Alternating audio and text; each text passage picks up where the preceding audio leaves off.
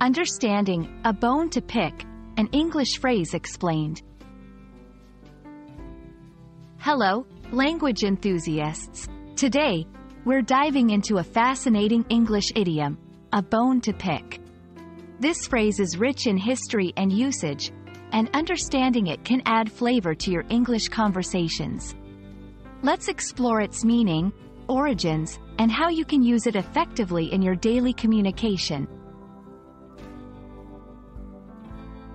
A bone to pick refers to having an issue or disagreement that needs to be discussed or resolved.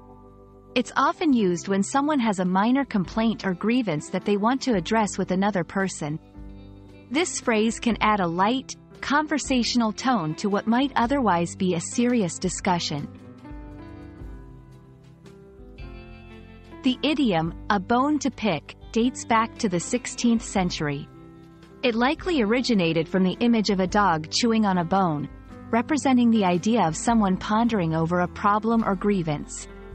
Over time, the phrase evolved to signify the act of resolving an issue that has been on someone's mind.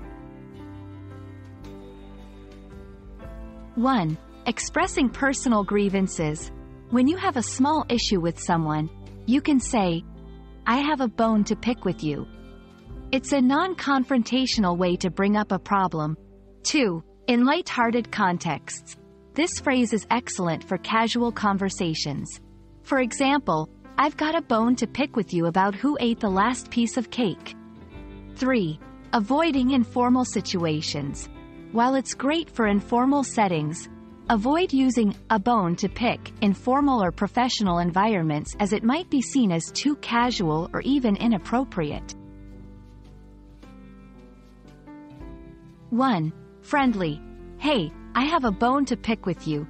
You promised me you'd help with my project last week." 2. In media. In movies or TV shows, characters might say, "He's got a bone to pick with his boss about the unfair workload."